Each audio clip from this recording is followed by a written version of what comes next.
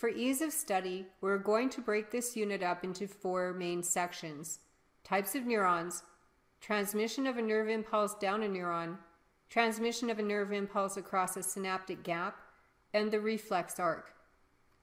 We will begin with a comparison of the 3 types of neurons you will be responsible for in this unit. You may be required to discuss either structural comparisons, functional comparisons, or both. Structurally, all neurons have dendrites, axons, and a cell body, and all neurons can be myelinated.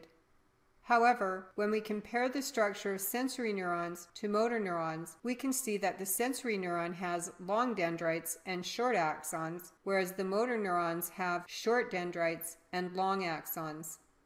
Notice that the dendrite on the sensory neuron looks very similar to the axon on the motor neuron, and that the axon on the sensory neuron looks very similar to the dendrite on the motor neuron. Remember that these structures are defined by their functions, not by their appearance. The function of the dendrite is to carry the nerve impulse toward the cell body, and the function of the axon is to carry the nerve impulse away from the cell body. If instead of structure we are comparing the functions of the 3 types of neurons, comparisons are easily made. The function of a sensory neuron is to carry the nerve impulse from the receptor, which initiates the nerve impulse, to an interneuron. Interneurons make up both the brain and the spinal cord.